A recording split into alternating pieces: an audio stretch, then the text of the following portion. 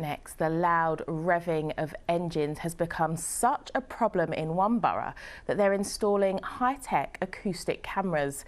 Kensington and Chelsea sees many supercar drivers showing off their vehicles.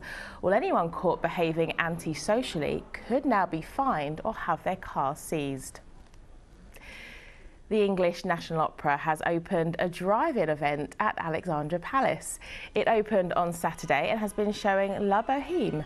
It's the first of its kind in Europe and allows audiences to experience the opera from the safety of their cars.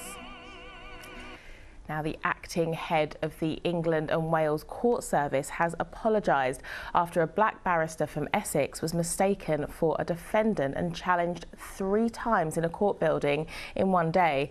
Alexandra Wilson tweeted that she was absolutely exhausted after staff at a magistrates court repeatedly failed to realise she was a lawyer. Quite often I've been mistaken for the defendant, and yesterday really actually made me realise that, it kind of made me appreciate actually that, it's not particularly nice being a defendant in court either, because actually everyone should be treated with respect.